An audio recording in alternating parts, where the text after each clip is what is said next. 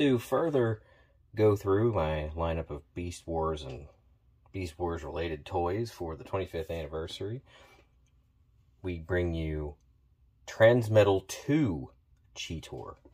Transmetal 2 Cheetor is... I don't even know how to describe how animalistic he was in the cartoon. He almost was kind of almost feral in the cartoon.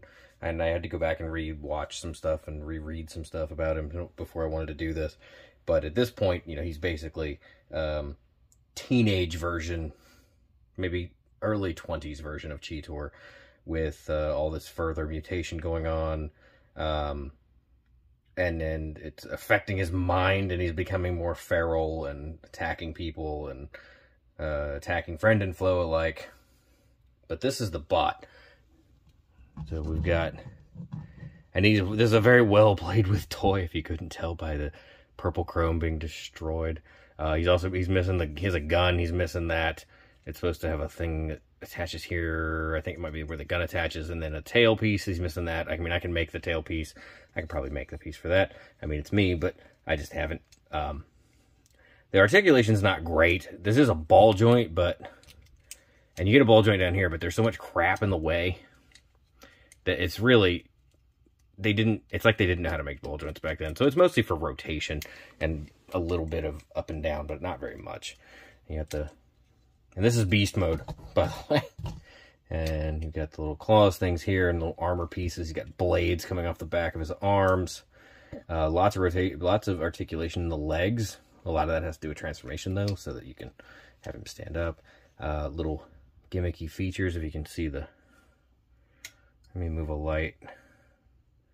The maximal in this little shiny spot here. He does not have that on this side. Just like this armor piece, he doesn't have it on this side. Weird asymmetrical things they had going on.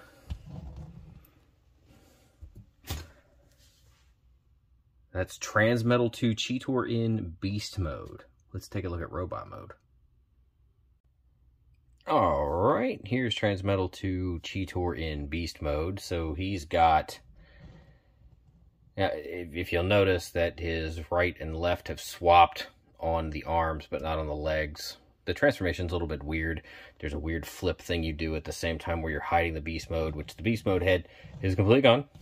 It's caved, it's crammed up into this cavity. So you have wrist rotation here, but you don't on this side. This just, oh my god, goes like this.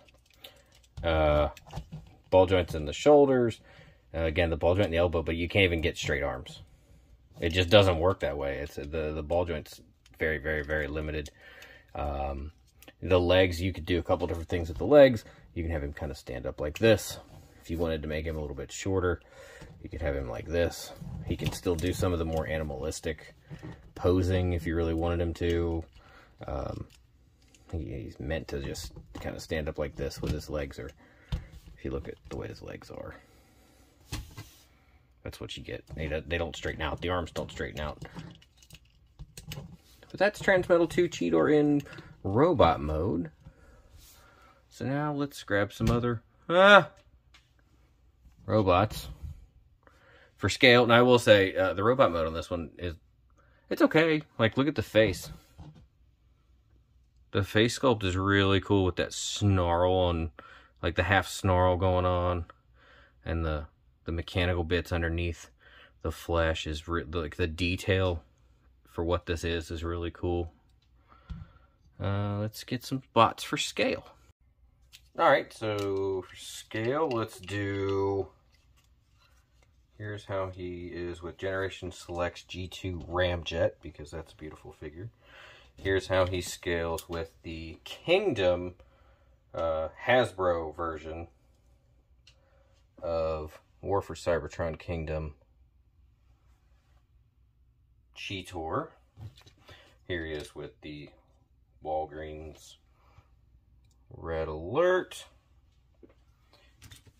And let's see, who else? How about, we'll go find one of these. Not again. Dude, can you stop doing this, please? Yeah, I know. Interrupting Dinosaur. Anyway, here he is with Siege Blue Streak. Just kind of show off some scale. And let's see, just for shits and giggles, here's how he scales with the arc. There. Scale. So, this is one of those figures I was never looking for. It's one of those ones where I've said before, I go through bins. Whenever I find bins at collector stores or Salvation Army or, you know, pretty much any place I find just a bin of toys, I'll dig through it and look and see what I find. And that's where I actually found him, was in just a bin of toys, loose the way he is. So I picked him up. I think I paid a couple $dollars for him. He's missing all of his accessories, like I said. He's got a gun or something on the back, and his tail's a weapon, but his purple chrome is just destroyed. But there he is. So that is Transmetal 2 Cheetor. He's a pretty cool little bot. This isn't one I usually display just because the chrome really is. It's destroyed. The purple is just gone. Which is just purple over chrome, so it doesn't look that bad. But there's parts where the chrome is down to the white plastic too. So, it is what it is. Again, go check out tformers.com. They're doing a 25th anniversary of Beast Wars, and that's kind of what I'm going to focus on this month for the 25th anniversary. Go check them out. And don't forget to like and subscribe and YouTube. And check out the links below for the Etsy store. There should be a video link somewhere, like here or here, for the t-shirt giveaway for TFCon this year. I will be at TFCon. I'll be giving out limited edition versions of my roller to anyone I see wearing a t-shirt, a Firetox t-shirt, which you could buy on Teespring. Link should be below too. And good night.